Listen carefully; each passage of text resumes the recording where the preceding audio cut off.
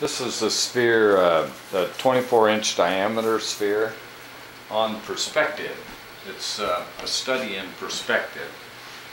And I wanted to do a 360-degree 6-point perspective sphere to start with, and then break it down into all the other systems of perspective that come out of like the Renaissance perspective and other more modern types of perspective.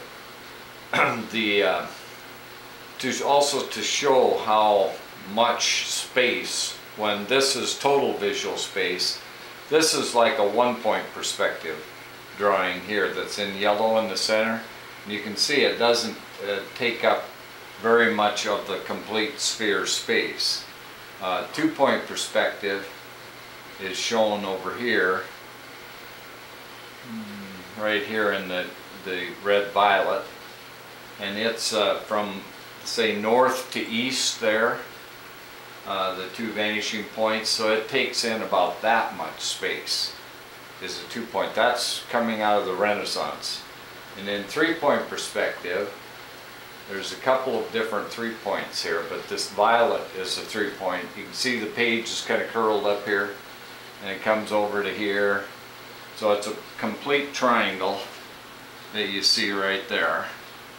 So that would be a typical 3-point. This would also be another 3-point up above if you just were to take the top up here north and over to east.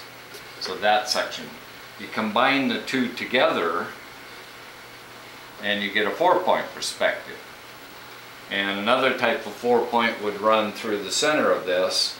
If you were to spin this pretty fast and cut a trough through the center like this, it'd be a cylinder kind of perspective. That's another, I call that a continuous 4-point. 5-point is like the orange, runs all the way around the ball, divides it exactly in half. So that would be a typical 5-point perspective. You'd get a half of a sphere. I have the little 1-point floating in the middle of a 5-point. But it'd be a fisheye lens type of thing. But the 6-point then is the point on the back side, and it makes the continuous scene, in this case kind of like a cityscape, all show up throughout the whole piece. So this was a study in perspective and a breakdown of perspective.